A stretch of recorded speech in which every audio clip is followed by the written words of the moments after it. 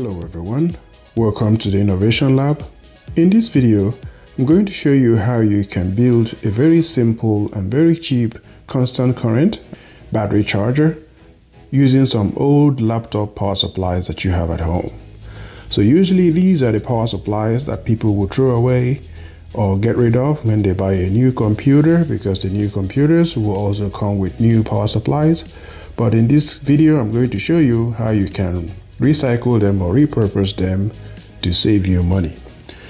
However, unlike my earlier charger videos, I am going to be using a DC to DC buck converter in this case, and that will be a constant current DC to DC buck converter to accomplish this function.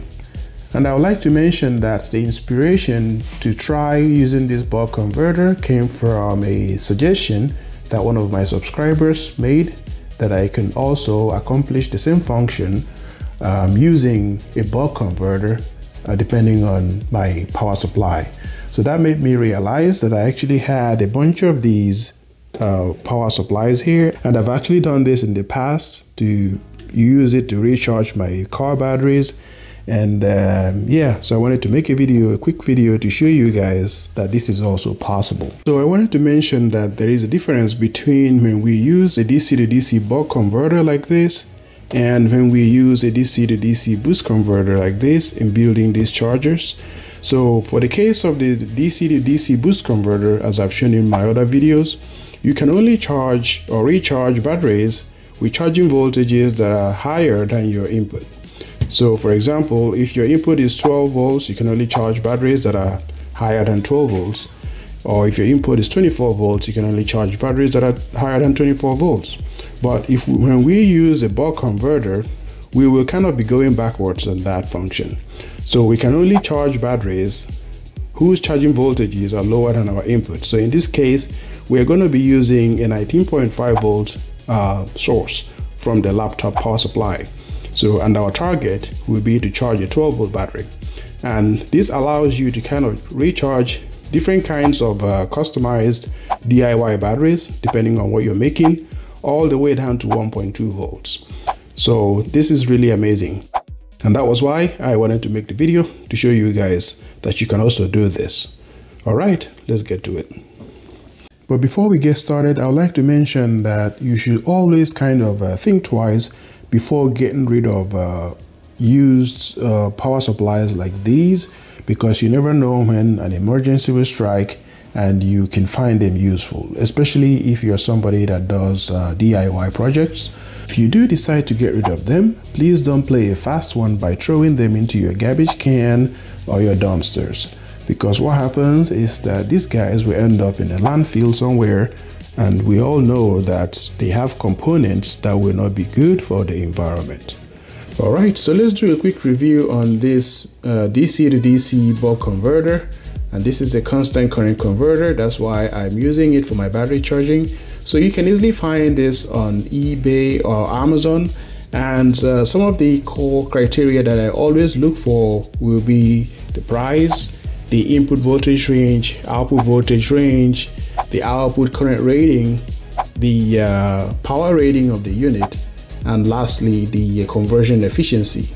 So for this guy here, I was able to get this at a unit price of about $12, and it has an input voltage range of 6 to 40 volts, an output voltage range of 1.2 to 36 volts, and it has an output current rating of about 20 amps, and a power rating of 300 watts, and also an efficiency rating of 95%.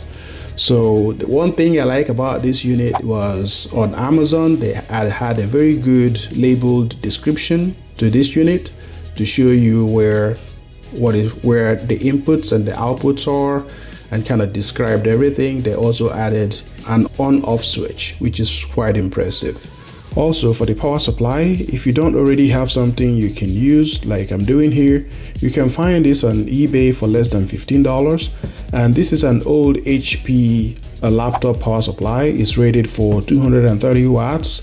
It has an output voltage rating of 19.5 volts and an output current rating of 11.5 amps. All right, that's it for this power supply, and let's go ahead and hook it up and see how everything goes. So what we have here now is the test setup, but before we get to use it to recharge some batteries, I would like to walk you guys through some steps that I take to make sure that I'm doing everything safely. So the first thing that I usually do would be to test the power supply that I'm going to be using. So as you can see here, this is the AC input and this is the DC output cable. So what I will usually do would be to cut this cable, since I'm no longer going to be using this power supply for my computer or my laptop. So I can cut this cable.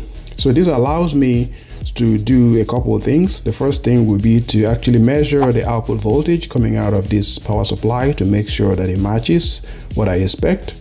And secondly would be to verify the polarity coming out of these cables. As you can see, white and black. So the white will be the positive and the black will be the negative. So then I'll put some ring lugs on it to make it easier to connect to the DC buck converter. And the next thing that I will do will be to connect my multimeter to the output of the DC to DC buck converter, and then adjust the voltages all the way down and all the way up.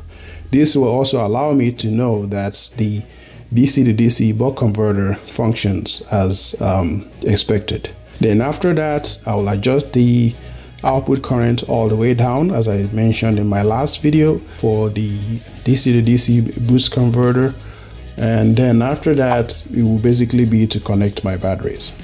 So at this point, we have everything connected, system is fully configured, and it's time to charge some batteries. So now going over what we have here, so we have our AC coming in here. This is our power supply. This is our 19.5 volt DC coming out of here. It goes into the DC to DC buck converter input.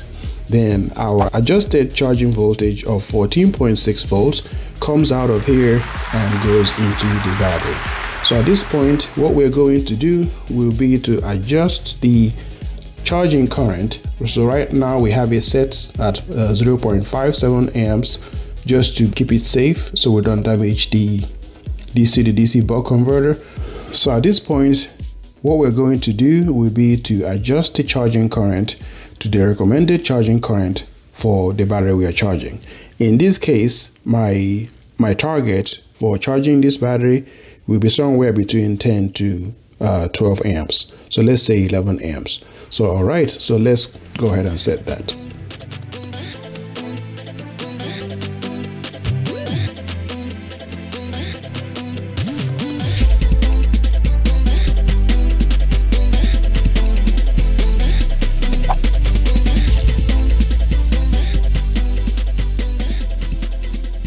Right, my friends, looking here, you can see that our battery is charging. I was actually able to drive the output of this DC to DC buck converter all the way to about 11.5 amps. So, but I had to drop it back down to 7 amps because I realized that it was tripping, maybe due to overheat. I'll try it again when I have a fan on to see if I can keep that charging current stable at above 11 amps. So, but yeah, it's charging and quite impressive. So right now we have our charging battery voltage is about 13.6 volts, charging current of 7.35 amps, and we're putting in about 100 watts into the battery. An observation that I made while using this DC-DC buck converter to charge my batteries was that if you're going to exceed about 10 to 11 amps, as you can see here, right now we are charging at 13 amps, putting in about 182 watts into the battery pack. So if you're going to go this high with your charging current, you might want to use a fan to cool the DC to DC buck converter. If not, if it gets hot, then your current setting will crash down to about 1 amp. And if you don't want that to happen, make sure you add a fan to it to keep it cool. And what I saw was that with the fan connected, the whole system was very stable at 13 amps or 11 amps or 10 amps. no issues at all. All right, I just wanted to mention that. My friends, we have come to the end of this video, and as you have seen in this video, we have shown that it is possible to recharge your batteries using this constant current DC to DC buck converter and an old servo power supply. Alright, I hope that you had fun watching this video, and if you did, please don't forget to give us a thumbs up, and also you can support the Innovation Lab by sharing our videos with your friends and interest groups. Alright my friends, I will see you guys in the next video.